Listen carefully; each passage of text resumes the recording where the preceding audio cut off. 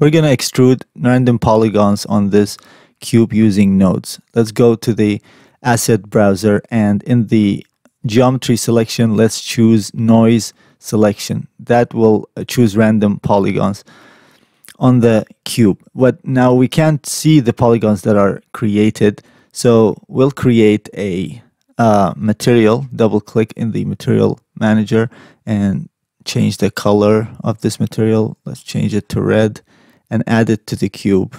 Close the material manager, and the noise selection that has been made has to be stored first. So for that, we can just add the store selection node, and as soon as we give it a name, let's say 1, it will create a selection tag. We can select the material tag and add this selection tag into the selection option. Now we can see the noise selection. If you select the noise, the less the threshold, the more polygons are selected, and the more less polygons are selected. Now you can increase the scale of the randomness, the detail and the octaves of the randomness, and also the seed if you have two identical random selections.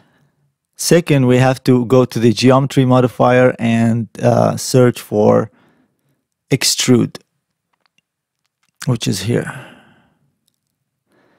You'll see if you increase the offset that groups of polygons are selected. Now if you change the offset variation, you'll notice that the extruded polygons are separate from each other. They're not all together. And if you want them to be together, just go down and from use islands, just check use islands. So the polygons that are adjacent to each other will be considered one whole island. Let's uncheck that.